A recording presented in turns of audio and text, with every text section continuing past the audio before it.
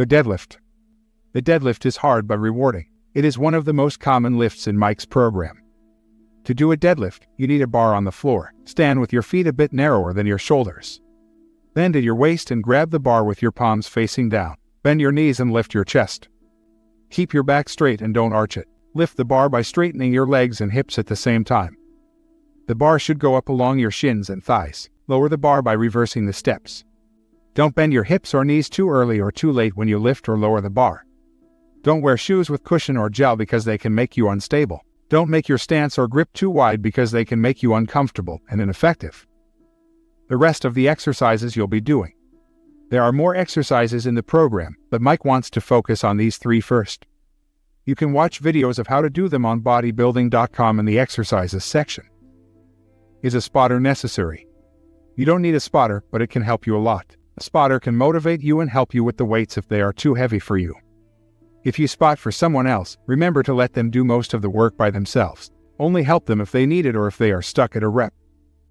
Chapter 20. Your Thinner, Leaner, Stronger Workout Plan. This chapter will help you create a training plan that works for you. Remember the basics. Don't forget what you learned before about diet and exercise. They are both important for getting the body you want. Warm up first. Before you start working out, make sure your muscles are ready.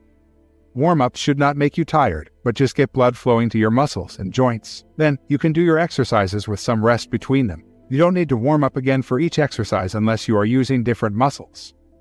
Your first workout routine.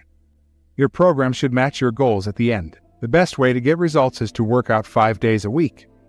If you can't, you can change the plan to fit your schedule. Follow the order of the exercises and do them for 2 months. Then, you can download Mike's free bonus report at the end for more help with diet, training, and supplements. Your first weeks. If you are new to this, it might feel hard and strange at first, but you will get used to it and improve over time. If you feel sharp pain in some areas, stop working out that part for a few weeks and let it heal. If it doesn't get better, see your doctor. Change it up. It is true that changing your routine too often can slow down your progress, but sometimes it is good to try something new. Just make sure you choose the right exercises. Mike suggests to always keep the deadlift in your routine because it helps your back get stronger and bigger. For women, it's not only about being thin but also having shape and definition. To make your own abs routine, Mike says that you should start with exercises that use weights and then do exercises that don't use weights. After 2 months, take a break, try other exercises, and listen to your body for about a year. Chapter 21. The No BS Guide to Supplements. There are many ads for diet and workout supplements out there. How can you tell what works and what doesn't? Mike will show you some products in this chapter. Protein supplements. Whey is a common protein supplement. It comes from cheese making and it's cheap and easy to make. When you buy whey, look at how much protein it has and how much it costs. Also check what's in it, how big a serving is, and how much protein per serving. BCAAs. Branched-chain amino acids help your muscles grow and heal. They make up 35% of your muscle mass and are important for your supplement plan, but most BCAA products only have 15% of them. So only buy them if you work out a lot or on an empty stomach. Pre-workout drink.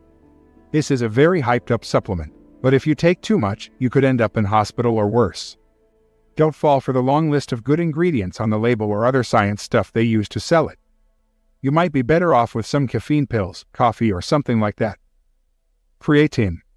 Creatine is found naturally in your body and in lean red meat. It has been studied a lot for its effects on muscles and health.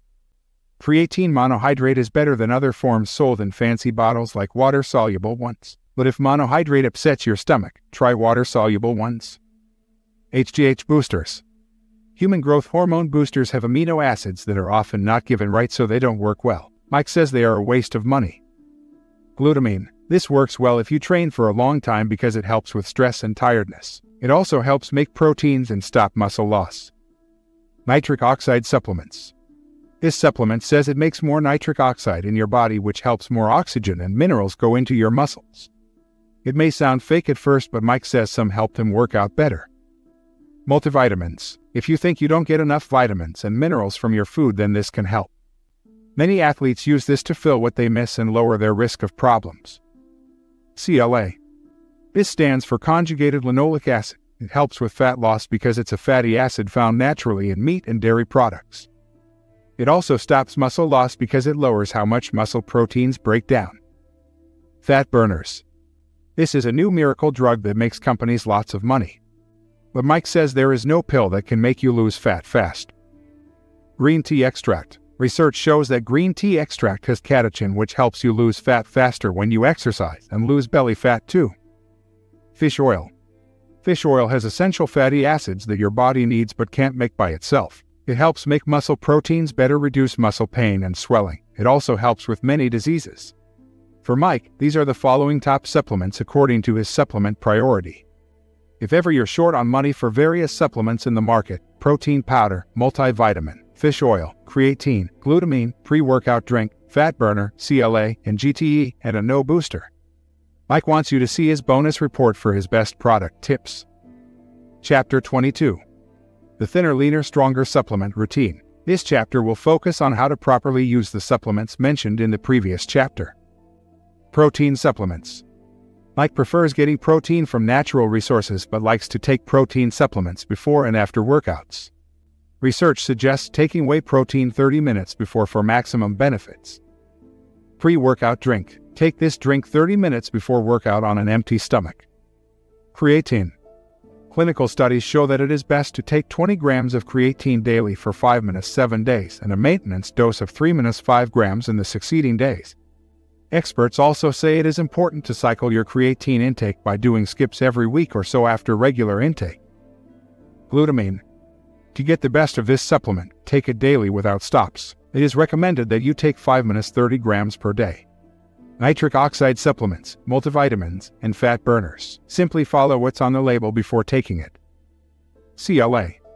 It is best when dosages of 3-7 grams are distributed to 3 servings per day. Green tea extract. Studies suggest taking at least 600 milligrams of this supplement a day. Common GTE contain 300 milligrams. Fish oil.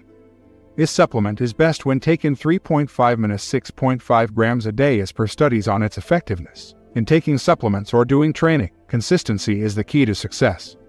Follow your plan and stick to it no matter what. Also, spend your money efficiently and combine this supplement plan with other tips to get the best out of your Thinner, Leaner, Stronger program. Chapter 23. Now is the time to work towards your dream body. If you stick to the Thinner, Leaner, Stronger program and stay motivated, you'll see results in a few months.